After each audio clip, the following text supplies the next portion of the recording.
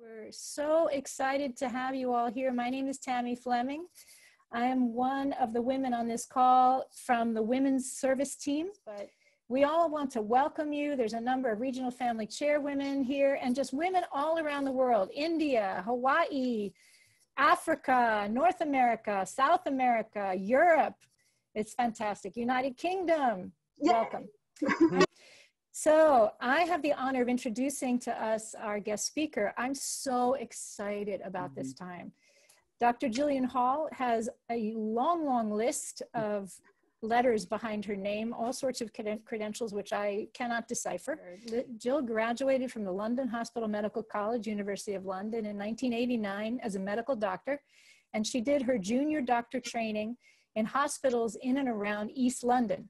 In 1994, Gill completed her specialty training, and she's been working for the last 19 years as a general practitioner, which is a family medicine physician, at her practice in the borough of Newham in East London, serving one of the most diverse and deprived communities in the UK. Gill is an incredible sister. She's known in the East London Church of Christ as Dr. Gill, and we're so lucky to have her today.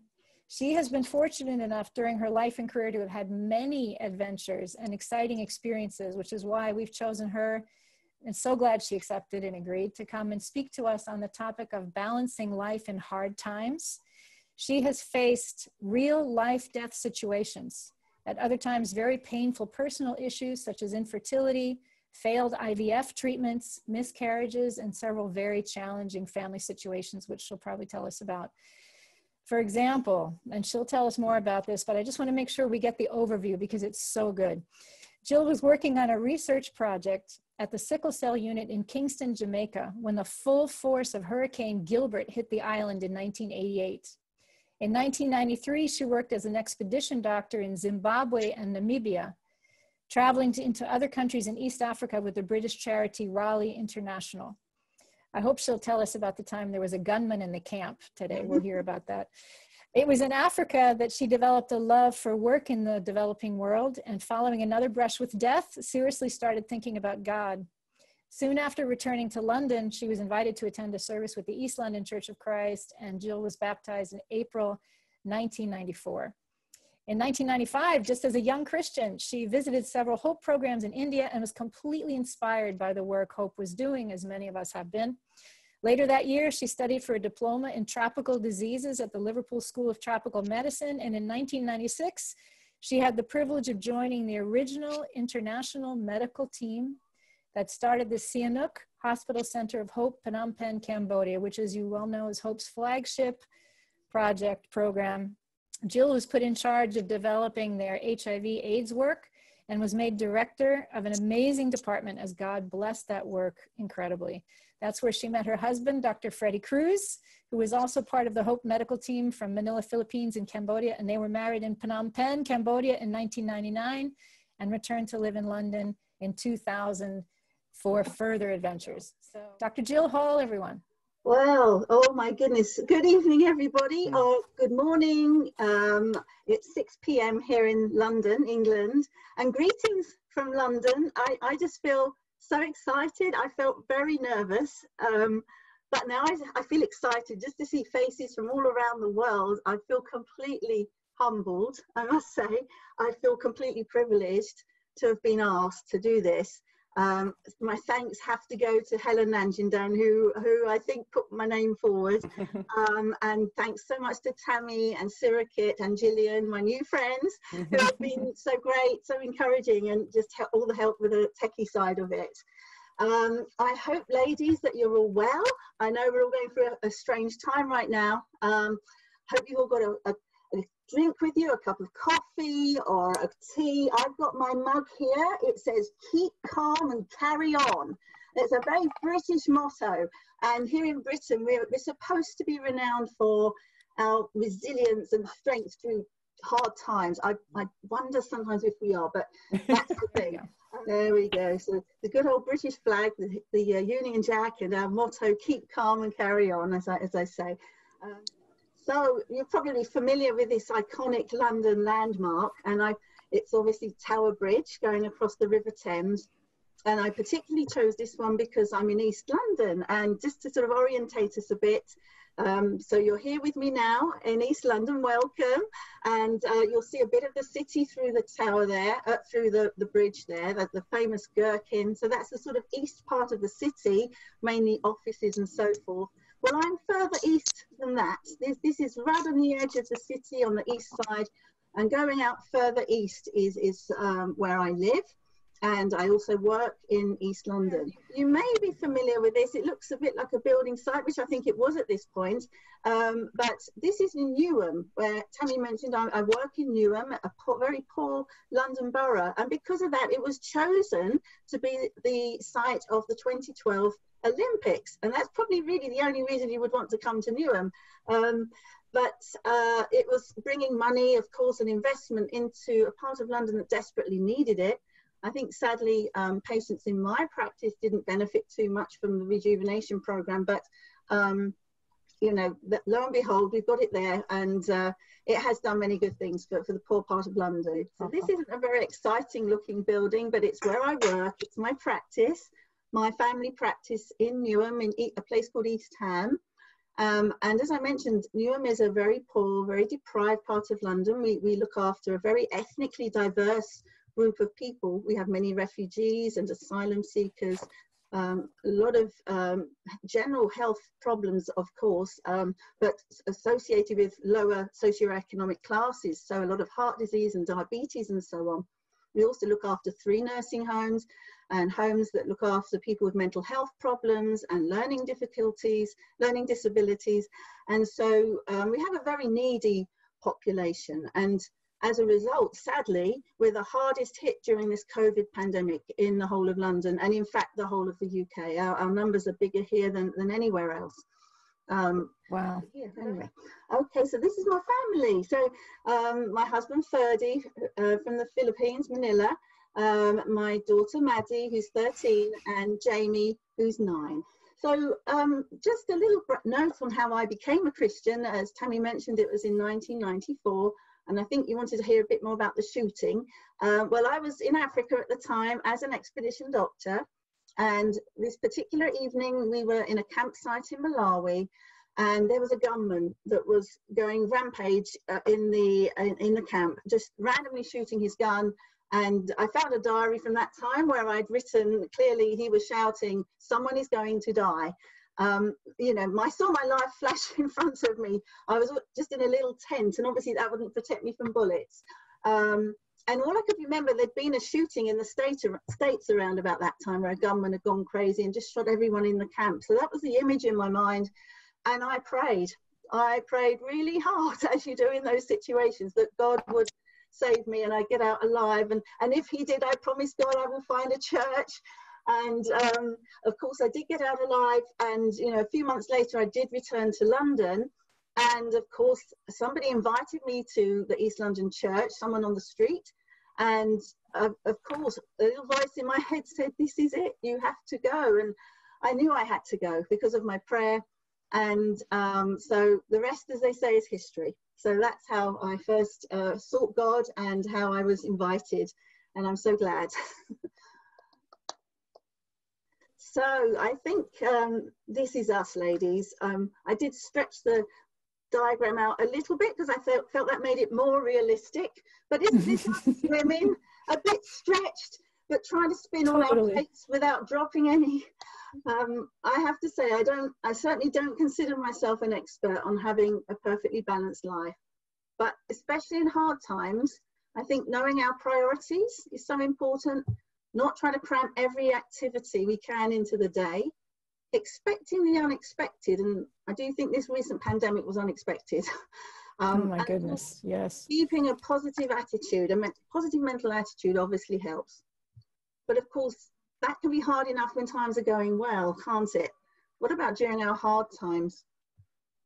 And, you know, at this point, I just wanted to acknowledge that I realize that all of you ladies have or are facing trials, difficulties, maybe it's health challenges or physical pain, loss, regardless of COVID. But of course, especially during this time, it's an added pressure and stress. Some of you are probably facing complete isolation right now and loneliness and having to shield I actually prayed for each of you today, just to have a little bit of encouragement or a little bit of hope from what God's put on my heart to share. I think one of the hardest things for us to live with is uncertainty, that wanting to be in control, all the what ifs. What if I never get married? What if I fail my exams? What if I can't have children? What if I don't get better? What if this horrible situation I'm in doesn't get better? Or what if it gets worse? And you know, for some of us, we may not know the answers this side of heaven. I've also been through some difficult times. Tammy's listed them. But of course, we're told to go, we need to go through these times in order to grow in our character and in perseverance. Yes, in 1988, I was studying at the sickle cell unit in Kingston, Jamaica, when Hurricane Gilbert devastated the whole country. I failed my final year medical exams first time around. That really hurt, both financially and emotionally. I was with a group held under armed guard in Uganda. I was witness to dead bodies floating in a river and tear gas riots in Rwanda at the start of their civil war. As I mentioned, I was in a campsite in Malawi during a shooting. I lived and worked through a coup in Cambodia. I experienced years of infertility, investigations, failed treatments, miscarriages. I had a baby that had significant health issues.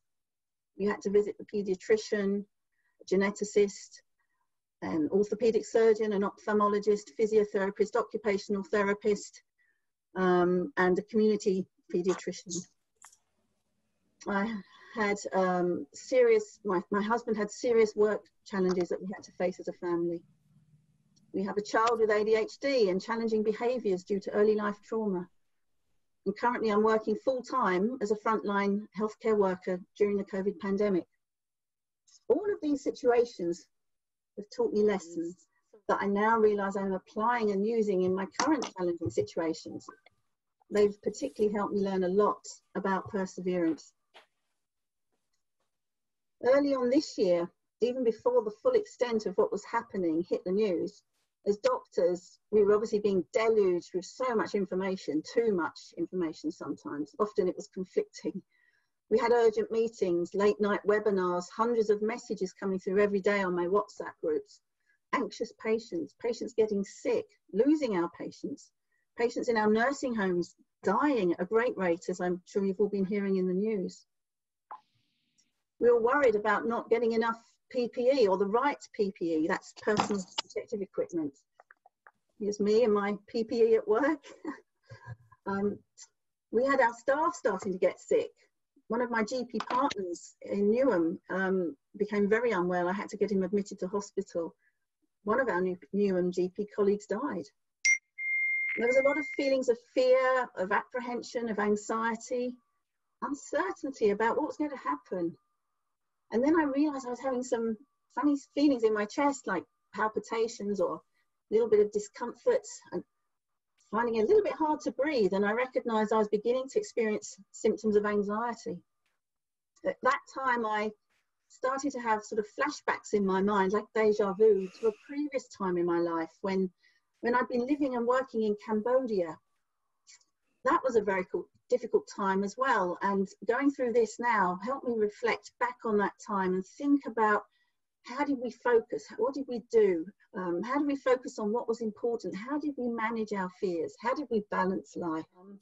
So after being in Africa, I'd really developed a longing to work in a developing country. And my dream, as you can probably guess, was to go back to Africa. One country I'd heard of during my tropical medicine training was Cambodia, and I really didn't want to go there. It sounded far too scary.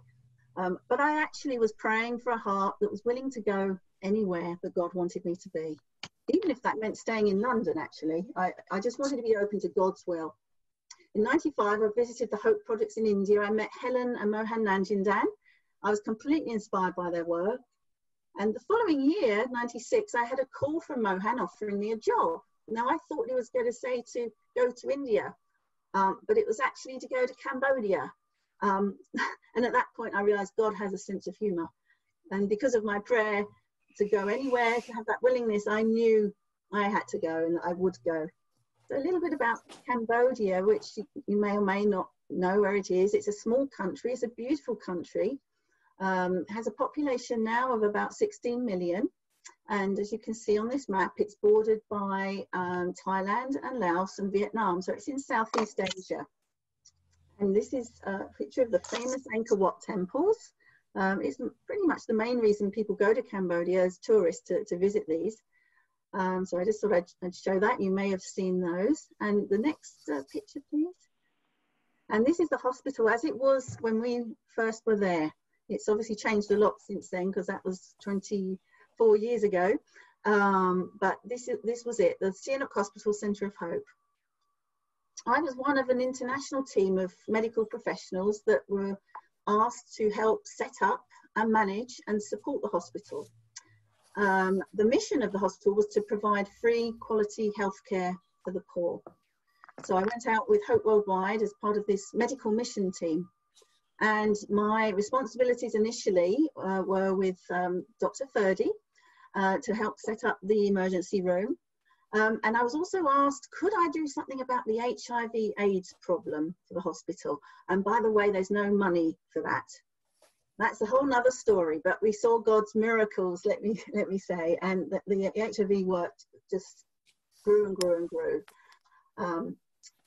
Thanks to the church and our wonderful Cambodian volunteers. But a bit about the reason why we were asked to go to Cambodia. It has a very traumatic history. You may be familiar with the 1984 film, The Killing Fields. Between the years of 75 and 79, there was a very brutal, genocidal regime. There was an extreme communist leader, Pol Pot, and his army, the Khmer Rouge. Pol Pot had this ideal of bringing the whole population back to year zero, of starting a whole new population of peasants, and everyone would cultivate the land and live off the land. To do that, he systematically killed the educated classes. He destroyed the complete infrastructure of the country. So that included hospitals, schools, libraries, museums, even the temples, all religious institutions, everything was destroyed. If you were a foreigner living in the country, you were killed. If they thought you were educated, so even wearing glasses or if you could read a map, you would be killed. A quarter of the population died, either from starvation, execution, or illness. In 1979, the Vietnamese invaded and liberated the country. And in 93, the United Nations-backed elections saw 2 prime ministers put into power. Well, that was never going to work. Prince Ranariddh, the king's son, was the first prime minister, and second prime minister Hun Sen, who actually was a former Khmer Rouge soldier himself, was the second prime minister. When we arrived in 96, as you can imagine, the country was very unstable. There was a lot of political tension. There were constant rumours on a regular basis that a coup d'etat was going to take place. They were so frequent, these rumours, that in fact, the weekend it happened in July 97, we were completely caught off guard.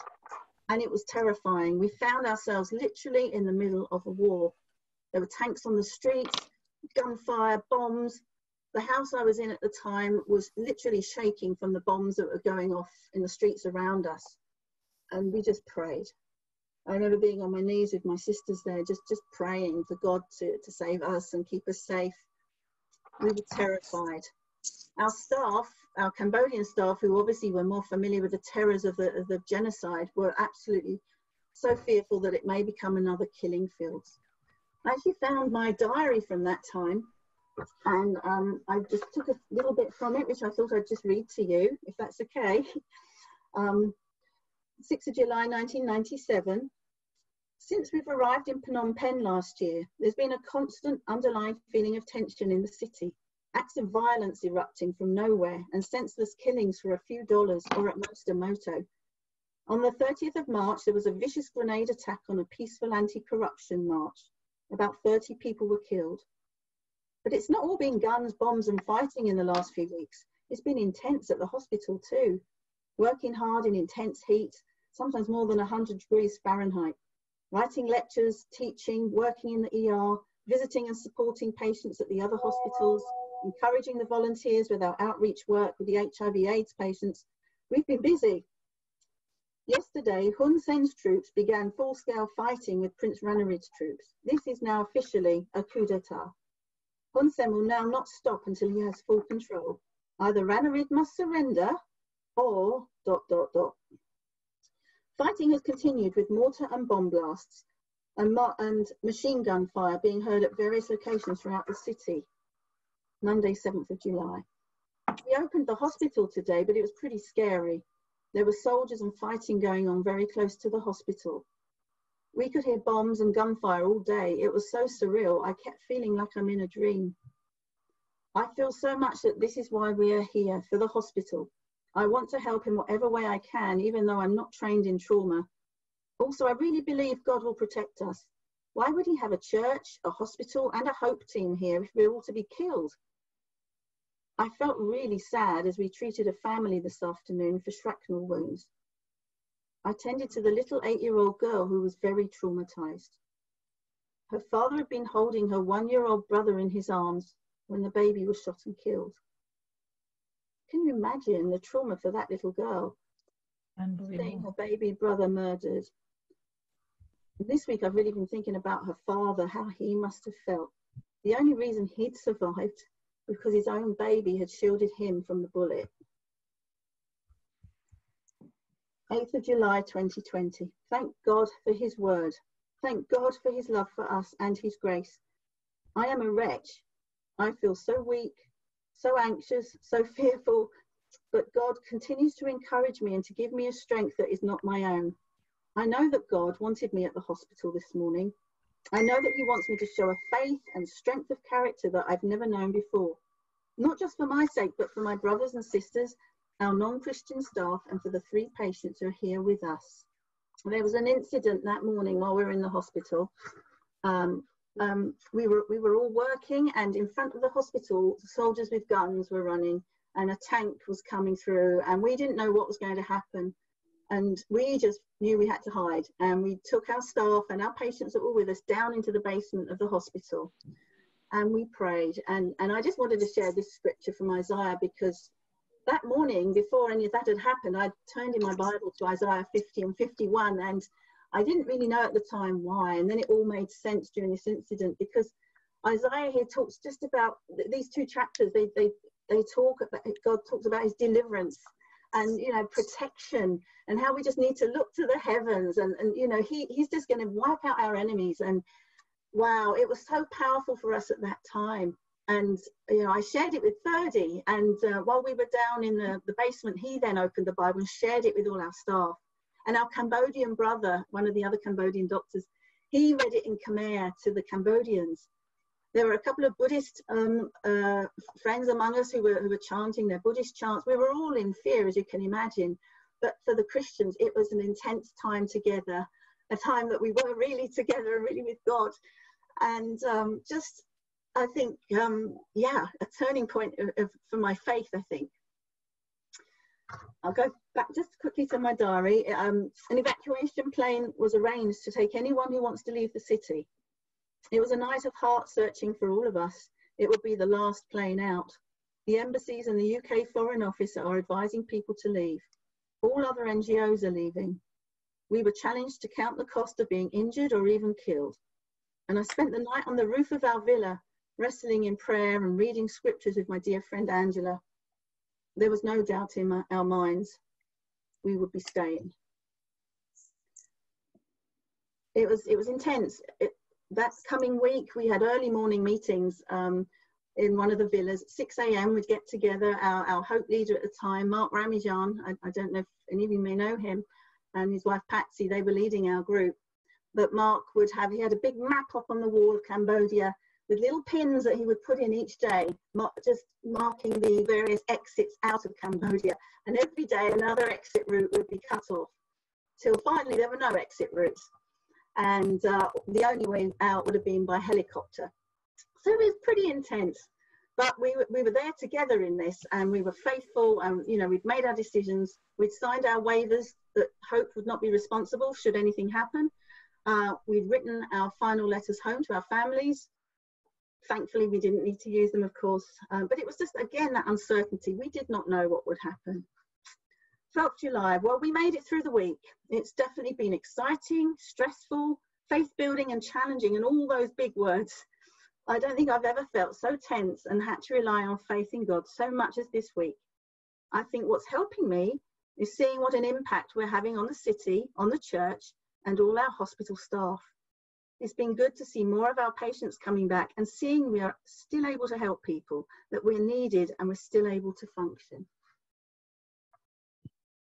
You know, reading my diary, the feelings I had at that time, the fear, the tension, the anxiety, the uncertainty of what would happen, the soldiers, the tanks, the war, the real visible enemy, it was kind of similar to the feelings I've had recently to the invisible enemy, the coronavirus. You know, the fear of becoming infected myself or bringing it home to my family. This became very more real when I lost my dear aunt in her nursing home just recently. We had her funeral yesterday. And I know many of you would have lost family or friends during this time. And you know, we've lost tens of thousands here in the UK. I know it's far more in America. I know it's a really hard time. I thought back to what had helped me during my time in Cambodia. And as you heard, we prayed hard. We held on to the word of God. We increased our connections with the Cambodian disciples in the church and with each other in the international team. We were honest and open with each other, with our raw emotions, and we wrestled with our feelings and with God. We learned to totally rely on God. We chose not to focus on the bombs and the negative press coverage. We just prayed more on our knees, sharing and praying together and fasting. And we looked at the bigger picture. We looked at the hospital. We wanted to help the hospital, our patients, the church. You know, it would have been so easy to have been completely overwhelmed by my own fear and anxiety. And the staff trusted us and respected us and loved us so much more because we'd not left them during the coup. They had expected us to leave when all the other NGOs left. Those friendships we have now will live forever because they were built on real events and real life stuff that we only had each other to cling to, and God, and going through things like that, I think you build forever friendships. We saw many miracles. I saw God's blessings. I personally saw God work powerfully and protectively, and I saw God deliver us. There were many baptisms following that.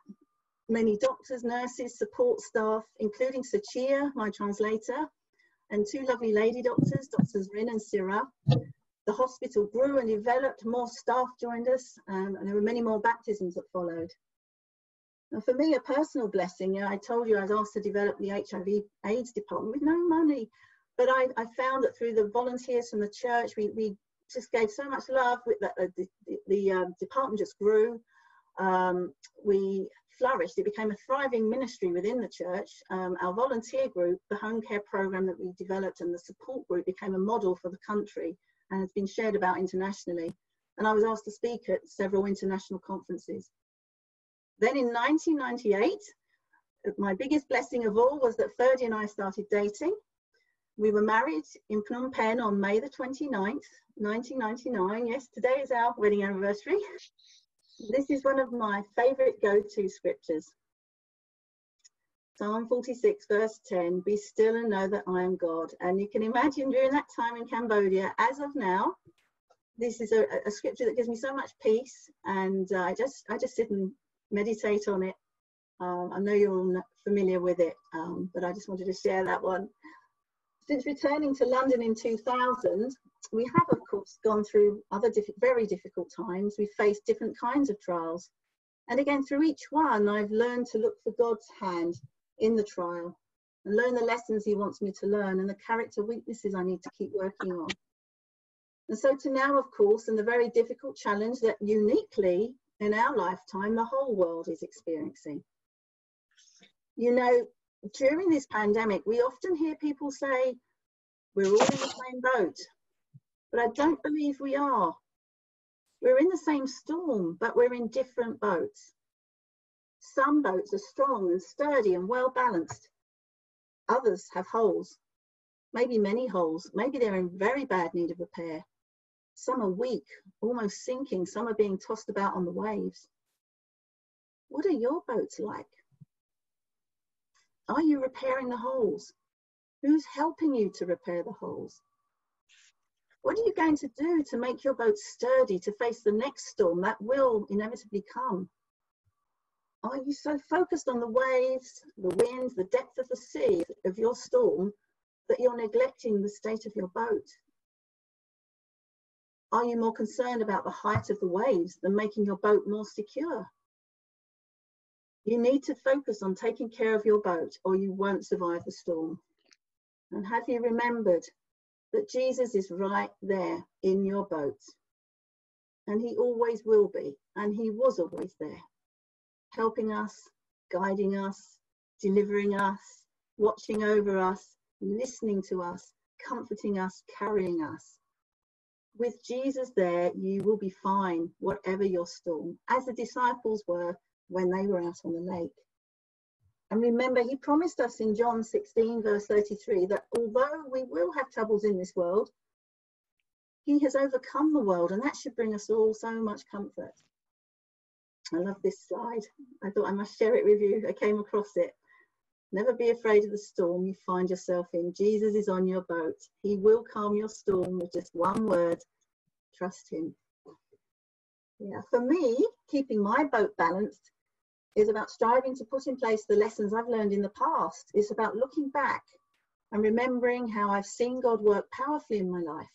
Not always as I'd hoped or imagined, but actually always more than I had hoped or imagined. And that gives me hope and faith that God has a plan. God always has a plan. He always works for the good of those who love him, Romans 8:28. So I'm trying to keep my thoughts and my eyes fixed on Jesus, as it tells us to in Hebrews 3 verse 1 and 12 verse 2. Taking time to remember that God is in control, and I just need to let him be in control. Psalm 46 verse 10, which I've already shared. It's also important to stay connected with our friends, our family, and I'm certainly trying to do that, even though I'm not great at IT, so I'm totally grateful to Tammy for helping me today. Praying and fasting, we have a weekly prayer chain with the church, and being part of that, being connected that way. Thinking of and trying to help and encourage others around us. So right now with the COVID pandemic, the wind and the waves for me were, as I shared, too much information coming at me, sometimes conflicting information from medical peers via WhatsApp, sometimes false news, watching too many news updates, the anxiety I could feel from my GP colleagues and my practice team, not knowing where the next toilet roll was coming from. That was quite worrying for a while, ladies, wasn't it? To help steady my boat, I'm ensuring good times with God. I have my memory go-to scriptures, reflecting back on past experiences and adventures with God, making special times with my family. And little Jamie learned to ride his bike this week. That's a really precious memory that we'll remember from this pandemic. And of course, it's our anniversary tonight, so hopefully we'll have a special meal together. So regular connection with my family group and other Christian friends, prayer times, family group fun times, Bible studies, one-on-one times. All of this can be done through, obviously, our IT connections, which is amazing, and which obviously we can take forward with us as a positive thing from this time. And looking at the bigger picture, what impact can I have on those around me during the pandemic? How can I encourage my work colleagues and people in the community? Well, I decided I would go into work. A lot of my colleagues are working remotely, doing their telephone consultations and video consultations. I still, of course, do a lot of that, but I do it from my practice, where I can be around the team and give them moral support and be someone there who can perhaps calm them a little or encourage them. I feel so grateful that my manager, practice manager, sees me as someone who's strong and calm, and I'm glad about that. Helping our elderly neighbours and my elderly parents with shopping. I set up a WhatsApp group for our street, and I've connected people who have lived on this street, can you believe it, 40 years and haven't spoken to their neighbours. So we've created a community. And on VE Day, which you may not be so familiar with in America, but Victory in Europe Day, the end of the war, we had a big celebration. It was 75 years this year. So we had a front garden party where everyone came into their front gardens and we celebrated it together. I've been involved in Bible studies. More than anything, I'm learning to take one day at a time all over again. As it tells us to in Matthew 6:33, Jesus knew we'd be overwhelmed if we tried to do more than take one day at a time. I'm sure that's why he shared that with us. And trying not to predict the outcome of the pandemic, one step at a time. And practically, and also very importantly, we need to think of ways to help our mental and physical health, because we can't achieve all we want to or could do for God if we don't look after our physical bodies and our mental health. So I've come up with a mnemonic. I know we all love mnemonics. Balance. So I know that you know all of these. You're trying to put all of these into practice, but certainly, you know, please carry on doing that. Obviously, the belief in God, the trusting, the reading our Bibles and praying, obviously we're doing that. But just thinking physically a little bit, do please make sure you're eating healthily, exercise regularly. It does make you feel better. There's a lot of science behind exercise. In fact, after about 10 weeks of 3 times a week, 45 minutes, it's as effective as having an antidepressant medication. So we do need to do that. A couple of fun ones here I've put on which can help our mental health. The apple technique, for those who aren't familiar with it. I have put a document that will teach you more, but just very briefly, it's how we deal with negative thoughts or uncertainty. So when we get those negative thoughts coming in, we acknowledge them. We pause, we don't react, then we push them away, we let them go. You can even picture it in your mind in a bubble or a balloon just floating away, and then we explore the moment. And remember that right here, right now, in this moment, I'm fine. And that thought I'm having isn't a fact, it's just a thought. Not everything we think and feel are facts. We all know that, but in that moment when you're anxious or worried, it can be hard. So it's a good technique to maybe practice. And with that also in mind, our C for connection, obviously that's important, connecting with one another. Also C for chocolate. Dark chocolate, it has a lot of actually very positive health benefits, but there's a fun mindfulness technique using a piece of chocolate. And again, I've included a document which hopefully can be circulated on how we use the chocolate to keep us in the moment. A little bit of fun. If you can't have chocolate or sugar, there's other things you can use, but it just helps us to focus on the moment and where we're at, and also gives us a delicious piece of chocolate at the same time. So going back to our keep calm theme, keep calm, Jesus is in the boat. Thank you all so much for joining me and listening in. I do hope it's been of some encouragement. Thank you for joining me on my boat ride this evening.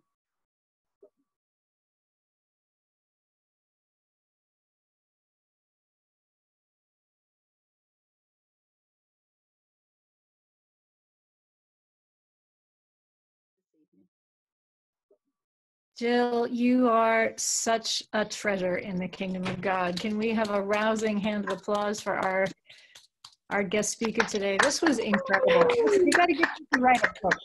We got to get you to write a book. Oh. And we need you to stay muted, everyone. So don't unmute yet. We're not done. So we do have an opportunity to interact a little bit with you, and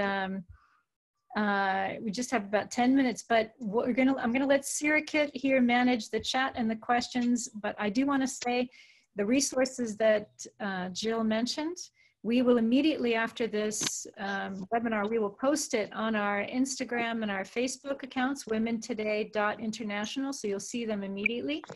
And soon we'll edit all this video and we'll have a resource on womentoday.international on the website. And all of this material will be there as well. And you can share it then with anybody you like. So we are so grateful to you, Gill.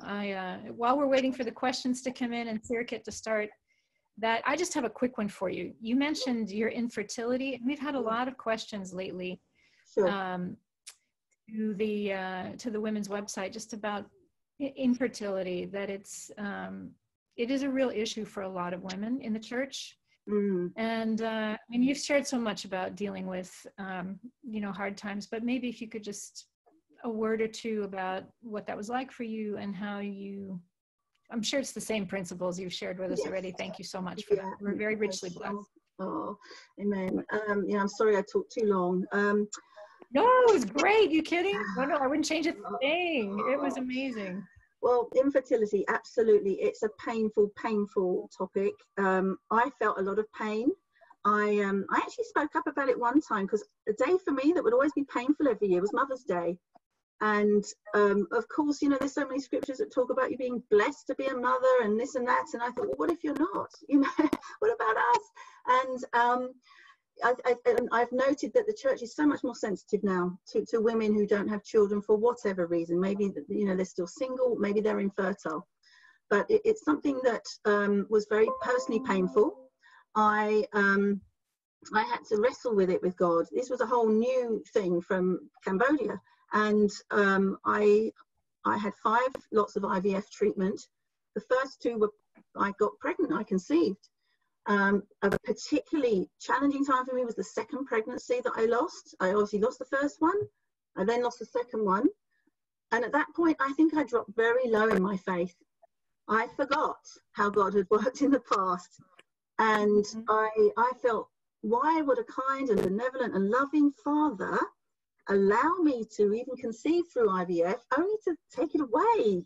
What was I supposed to learn there? Well, I don't get it. I honestly, I got to a point where I thought, I don't know if I can be a Christian anymore. I can't even believe I had that thought, but I wrestled with it. I was wrestling, and I thought, you know what? I've either got to trust God and I'm going to hang on to God, whatever his plan, or I have to walk away. And of course, how could I turn back on Jesus? That's when I went to the cross. I really went back to the cross and thought what Jesus had done for me. It doesn't matter what I go through. Nothing can take me away from the love that Jesus has for me. You know, that wonderful scripture, you know, nothing will separate us from the love of Christ. And I just decided to cling on. I went through 3 more IVF treatments after that, all of which failed. And it was a turning point towards my 40th birthday.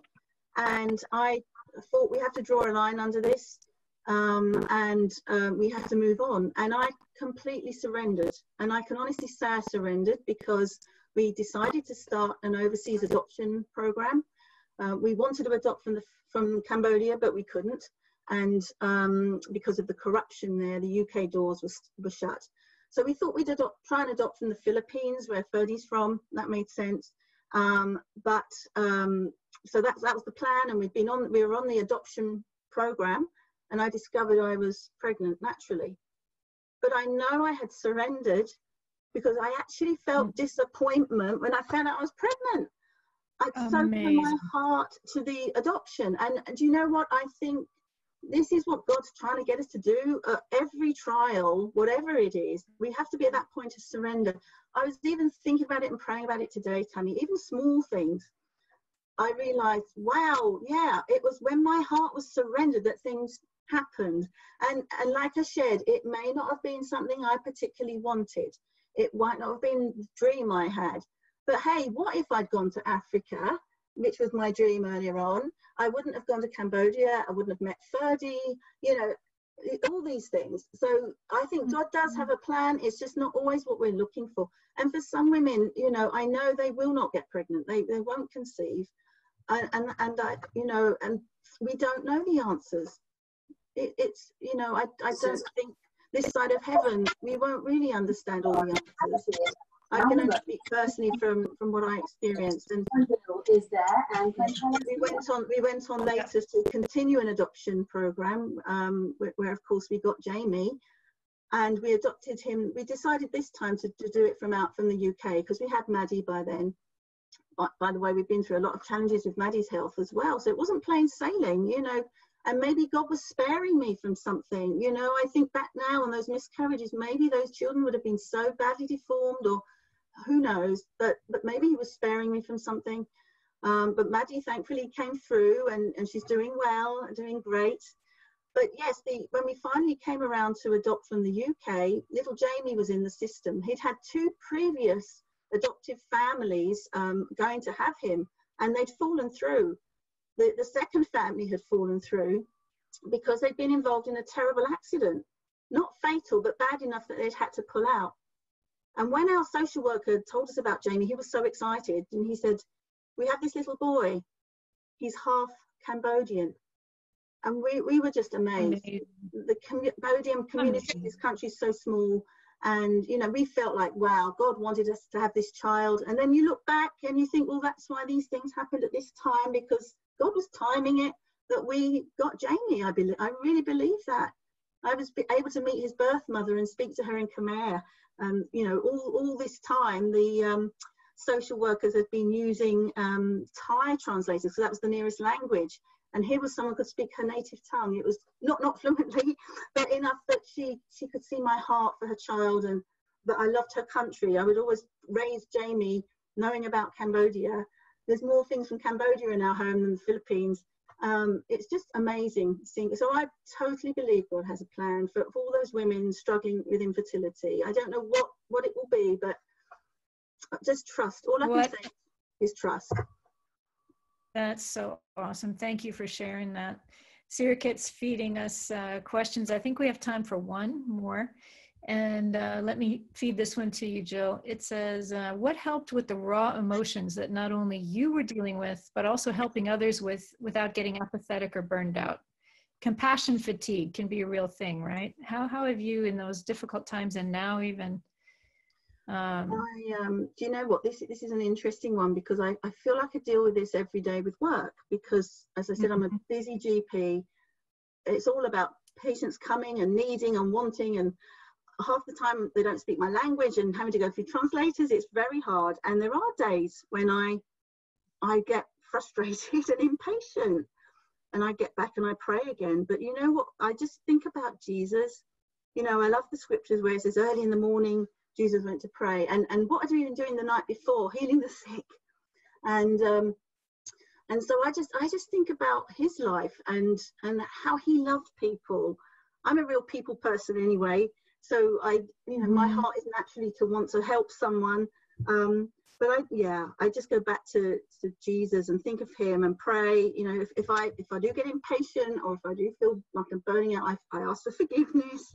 And I just focus on what I just try to be as best I can, the way Jesus was with people, and just love them. And I often imagine them. I mean, I've even had some very difficult patients for various reasons. And I've just sat there quietly before I've called them in, and I've said a little prayer, and I said, God, help me remember this is your son, or this is your daughter. You love them, and help me love them the way Jesus would if they were coming now to see Jesus. And of course I'm not Jesus, and of course I'm not going to have the perfect consultation with that particular patient, but just trying to think about how would God want me to be in this interaction, you know. And then we can apply that same thing to our friends, to people we're reaching out to people we're studying with, you know, just trying to have that heart.